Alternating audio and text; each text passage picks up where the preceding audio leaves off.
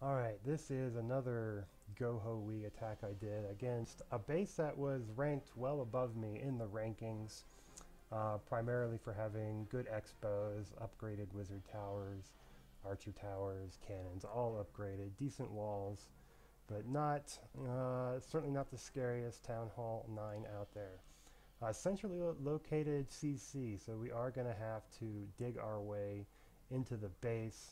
In this case, I'm going to be dropping a jump spell right here, which gives me access to 3 sections, and I felt like that was a good amount of room to be able to try and take out here. So I drop the golems first, wizards right behind them. I don't put down the jump spell right away. I wait a little bit, let the wizards take out some of these buildings first. So when I put the jump spell and I put the heroes down, I want the heroes to go straight inside. In this case, our king did not cooperate, walking in the wrong direction.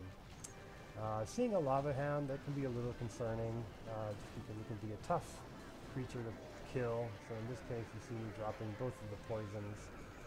Probably not necessary. We have plenty of wizards there to clean him up. The hogs come in, heal the buildings. Heal the buildings with the hogs. Keep those hogs alive.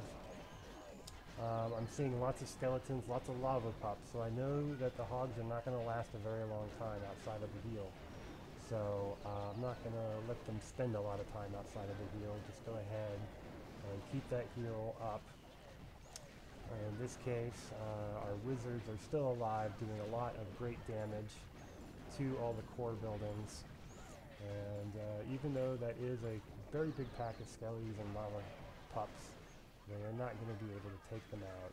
Wizards clean up the lava pups for us, and now there is nothing left but the crying.